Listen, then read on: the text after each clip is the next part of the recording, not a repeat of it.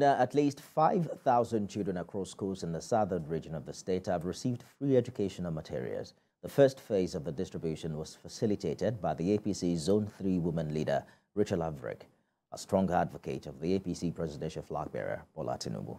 Lupe Asom reports. Children on queue, and some of them are from poor homes. At least 5,000 of them from the southern Kaduna senatorial zone are expected to benefit from the distribution of free educational materials such as books.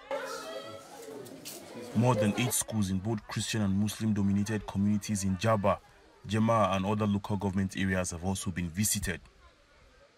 The distribution is facilitated by the women leader of the APC in the zone, Averik.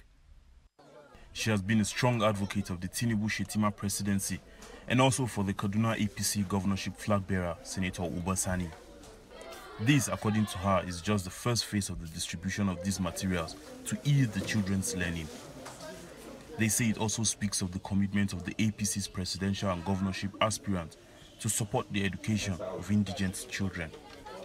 As I believe children are the leaders of tomorrow, and I will give the little I have to support them in terms of education. Some of them are from a poor background because I'm saying it based on experience. I'm one of them. I school in the same government school, and I know what I went through because of my background.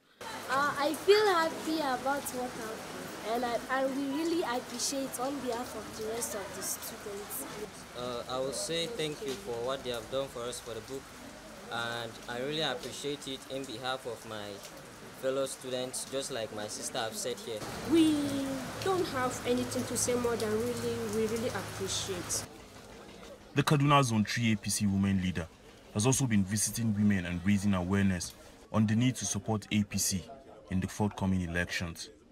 She said the aspirants possess the needed knowledge and experience to bring about unprecedented development in the education, economy, and security sectors. I'm talking based on track record. If Bola Tinubu can fix Lagos, he will fix Nigeria. He has a track record.